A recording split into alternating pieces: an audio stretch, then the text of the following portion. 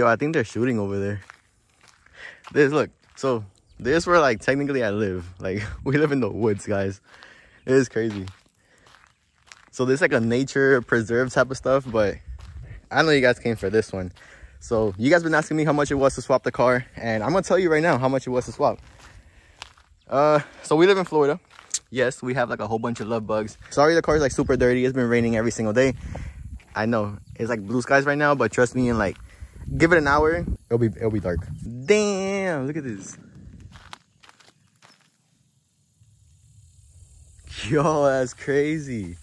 Yeah, so it says you are in bear country, and there's like a park, and I guess you can go hiking or something like that. Let's go explore a little bit, guys. Look at that. You guys can see it's like all goes all the way over there. It's pretty cool. I'm actually gonna come back and just, yeah, I'm gonna come back tomorrow actually. All right, guys, so this is my 7th gen 2009 7th gen Nissan Maxima. It is swapped, 6-speed transmission. So you guys already know we need the transmission from a 2008 2012 Nissan Altima 3.5 manual. That's what you're gonna use for this car, and that's roughly gonna run you about, I mean, I got mine for $650. My mechanic got it for me, so, but you guys can check online. I think eBay has them, LKQ also has them, and just different places. You can check online or ask the mechanic. All right, I'm gonna go into the shade because it is way too sunny here in Florida. But yeah, you're gonna need a starter as well. Try to go OEM so you have no problems. And the starter, I mean, I got it used from LKQ Motors. It ran me about like $62, $63 around there. Now we did the flywheel. We got it from Nis Foreman's. We got the flywheel, the clutch, that whole package. That ran me about 800 bucks. Oh, another thing, these prices will fluctuate. You can get it for more, you can get it for less. It just depends. But that's what I'm getting. That's what I got my things around there. You know, I try to do the best I can to go exact. So you're also gonna need a clutch pedal. Don't mind that. I'm trying to work out some things with the car, whatever. But yeah, so you're gonna need the clutch pedal. So it is bolted up. I don't know if you guys can see that. It's bolted up right there. So I got this actually from Chris. I forgot. I think it's like $180 that he got it for me. He has another 7th gen Maxima that is actually 6-speed swap. So he gave it to me, or he sold it to me because he wasn't going to swap it, but then he thought about it and then he was actually gonna swap it. But I already had bought this one, so, but I got it from him. So shout out to you, bro, because honestly, these clutch pedals are pretty hard to find. The shifter assembly, I actually also got it from LKQ Motors. That ran me about 67 bucks. Brand new from Nissan is about like $400. No, like $200 to $400 brand new. But I got it used from wrecked Altima, LKQ Motors. Like I said, I'm going to show you guys. I'm just going to go ahead and show you guys. We do have a short shifter. The throws are super short. Like, because if you had like the regular, freaking, you got to go all the way to the radio. So that's a problem. Get a short shifter. It's going to be so much better for you. And that way you don't have to cut like into the cup holders, and you know, you can go into reverse, because that was a problem we were having. We couldn't go like into 6th gear, or we couldn't go into like reverse first, because reverse first is all the way over here. So I didn't want him to cut more than he needed. So I talked to my tuner Gerson, and he hooked me up with a short shifter. So we got a short shifter for the car, and honestly, it feels amazing. So the short shifter is kind of dirty. I don't know why. I think I got water through here. But yeah, that is the short shifter right here. And that's the other one. So these are the pieces that you need to connect it to that. That cable goes to the shifter itself. So after you get that, you're going to need the shifter cable, which is pretty much this guy right here. This little black thing here. So these are the shifter cables. That's why it goes to like the short shifter, whatever.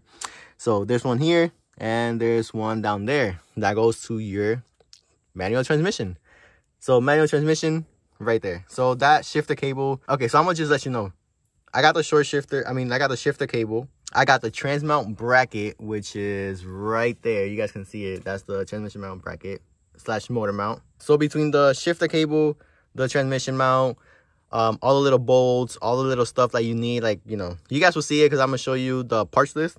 That ran me about $386, $390 just for all that. Next up, you're gonna need the driver's side axle. This is from O'Reilly's. It is import direct. I got this one because that's the one my tuner's running. He got the really fast 7th gen Maxima that swapped. But yeah, the driver's side axle is about $125. You can get it from O'Reilly's, import direct. And being static, look how low we are. Like, Yeah. Now you go into the passenger axle. Remember, guys, for the passenger axle, don't mind the dirty wheel. I gotta clean it, I know. You're gonna need the Maxima outer, Ultima inner, and combine them together. So I got my Maxima outer, and I got the whole thing, both of them from LKQ. I got them from there, and that was about the Maxima $61, the Ultima $79 for the axle. And then my mechanic combined them both, took them apart, combined them, and we're good. So I'm actually looking for an extra axle just in case this one pops one day. So yeah, these axles are super rare, super hard to find, and you have to use OEM because you got to combine them both. You cannot use aftermarket axles. It has to be OEM axles and get that. And now they're actually discontinued from Nissan, so you got to source it from a wrecked car or whatever and try to find it. This one I got lucky. I saw it at LKQ. I saw it, and as soon as I saw it, I bought it. No thinking, no nothing. I just got it, and it arrived, and it fit, and it worked. Just like the clutch pedal is also hard to find. So those are the main things that you should try to get if you want to do the swap. Now we're going to the good stuff. You guys see those cables right there? This little silver line with the black cables and all that. That goes to the reservoir. So that is actually an upgraded kit. So I got a CNC metal plate in the transmission for the clutch. Better feel, way more durable. So I got that because the one that comes with the transmission is actually plastic and can break, just like the 370Zs. They do break. So that whole kit is actually an upgraded kit that my tuner sells. He actually sells them. He makes them, he sells them, and this is what pretty much almost every single person that has swapped the Maxima, that's what they run. That's about $950, but trust me, you have peace of mind. It won't break. You'll be chilling. You'll be good. That is about $950, but actually he's doing a group buy right now. There's a whole bunch of people who want it, and he's looking for more people. That way it's cheaper for you guys. So if you guys want to buy it and just have it, you know, or you have a swap Maxima and you want to buy it, trust me, it is very good. It's durable. You can beat on the car. It won't break. It's not plastic. It's actually a metal, not like the one that Nissan sells. So the kit comes with a custom CNC bracket, metal slave, metal master, 3 stainless steel 3AN line with a heat protected cover, and all the hardware and fittings that you need to install it. So you get the whole kit. You don't need nothing else. It is an upgrade, and you will love it. So when I tell you guys I spent money on this and I got the best of the best, this is the best of the best. So he's doing a group buy. If you guys also have an Ultima that's a manual, because obviously there's a manual transmission from an Ultima, guys, hit him up, and it's the same kit for your cars. That connects to the Master. So this is the Master. I got it OEM from Nissan. That ran me about $80 to $81. That's a 370Z reservoir. That's what you guys need. This one right here. And then I do have my transmission oil. I didn't go OEM. I went with Redline. I'm gonna put the little image right here. I went with this one. And then also for my clutch fluid, I went with freaking modal, whatever you call it. I forgot. I can't even say the name. Also, the shift boot that you guys see, this is actually the OEM shift boot. This came with the shift boot, came with the shift knob. So it came the whole package. So it's all good. You know, I got it. I'm gonna switch it for like a really good one, but I need something that fits, something custom. Now we also got our e-brake. This is our emergency brake. When you press it, 2 days later. yeah, it takes a little bit. So the car, you know, right now it's off, and then we click it.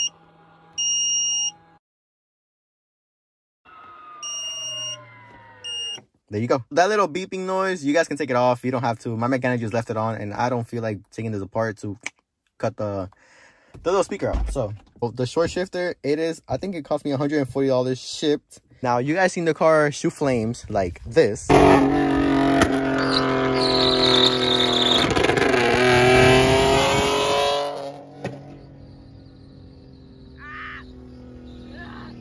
It shoot flames because I got the headers. You guys can see the headers there with the wrap and all that, blah, blah, blah.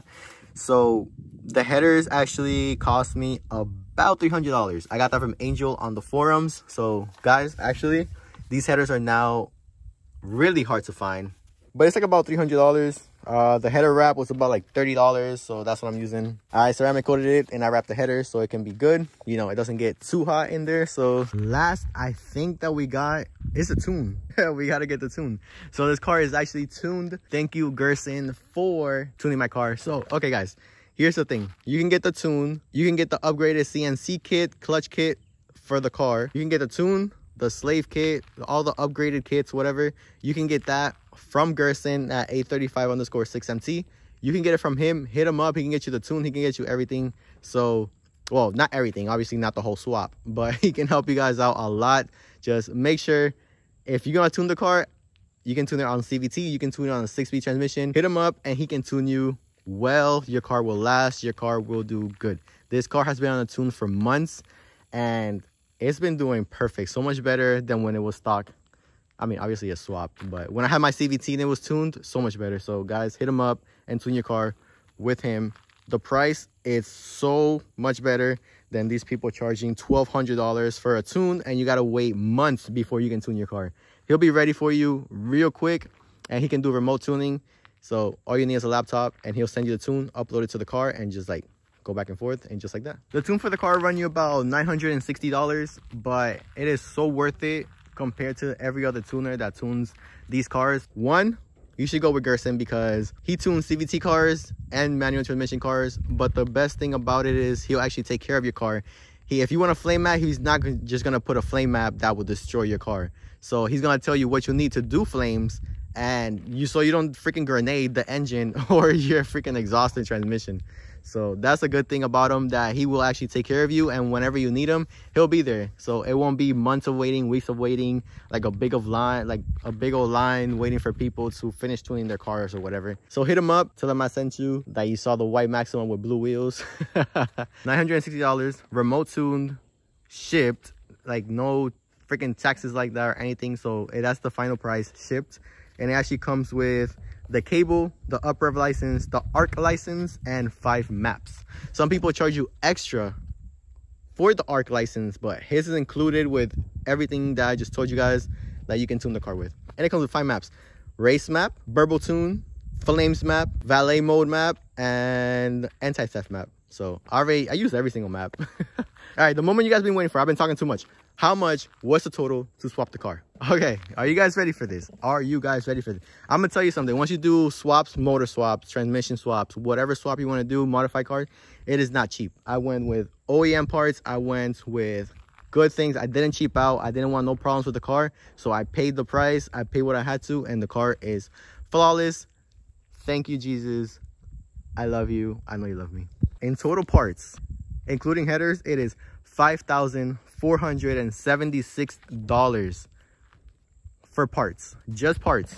But remember, I got all the OEM parts. I didn't cheap out. I paid extra for like the little things. I paid extra because I didn't want no problems with it. And also check which mechanic is going to work on your car. Get a good mechanic, because I've heard stories of cars getting swapped, people doing it wrong, and then when it's out, the car doesn't work like at all. It won't start. It won't do anything. That happened to like a guy in like Washington or something like that. I don't even remember. If you guys have the headers or whatever, it's like $5,176. That's no headers. But with the headers, you know, add an extra $300. Now my labor. Now the labor of the car is a little bit high because we got new boots, new bushings. I changed the motor mounts. I did a whole refresh on the car. So yeah, like I told you, motor mounts, bushings, everything, axle boots, end-link, not end-link, freaking sway bar bushings. Like I did a whole bunch of stuff, and I upgraded everything to brand new because obviously the car has over 200,000 miles. And yeah, so my labor, including headers, I also had the headers installed by them because I couldn't do it. So I had it installed, so that bumped it up like $500. So with the headers, my labor was $4,165. No headers. If you don't do headers and you do exactly what I did, it is $3,615. Now, if you don't do like all the motor mounts, the bushings, like all that extra little stuff I did for the car, if you don't do that, you'll be around $2,000 for labor. $2,000 to $3,000 for labor, depending on the person. But that's how much it cost me. So in total, with the headers, $9,641 I just spent on this car. And no headers is $8,791. Let that sink in. Just for a transmission swap, $9,000. But it's well worth it because I love this car. But just look at her. She is 6-speed swap. There's one out of like 15, 20 cars that are swapped in the whole freaking world. So there's like a super rare car. At least that's the way I like to make myself feel better. I tell myself, there's a rare car. There's only like 20 of them ever built. Like 15, 20 of them ever built in the world. Yeah, why you swap it? Honestly, because I couldn't see myself in another car that freaking made me happy as like this one, and I just love it.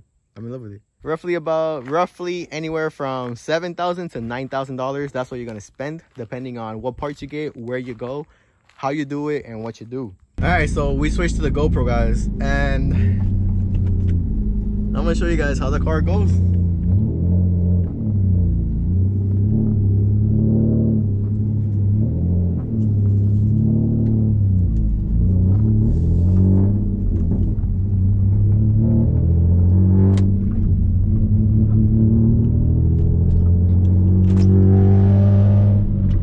I'll put the windows down a little bit. I'm not gonna launch it completely. I don't want to break anything, but I'm just gonna soft feed.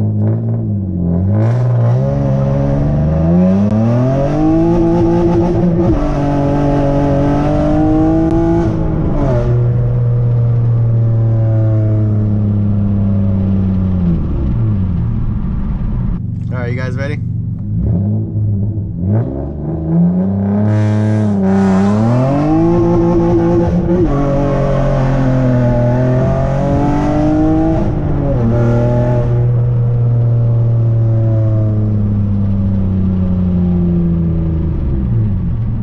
I'm gonna show you guys what pretty much like a 40 roll looks, or not a 40, but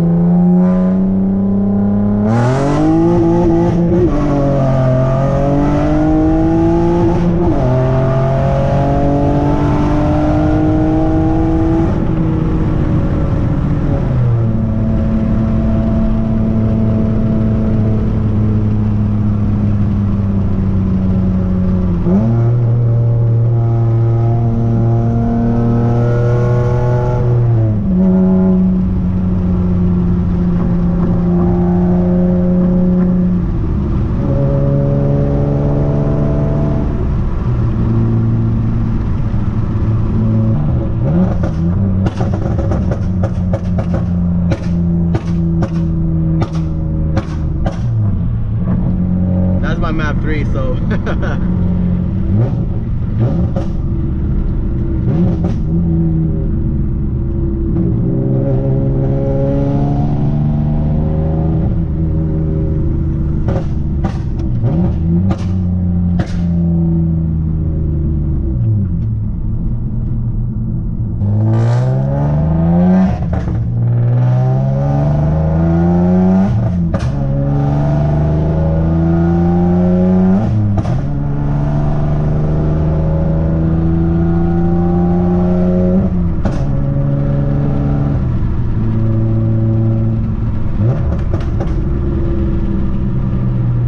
check out this Maxima.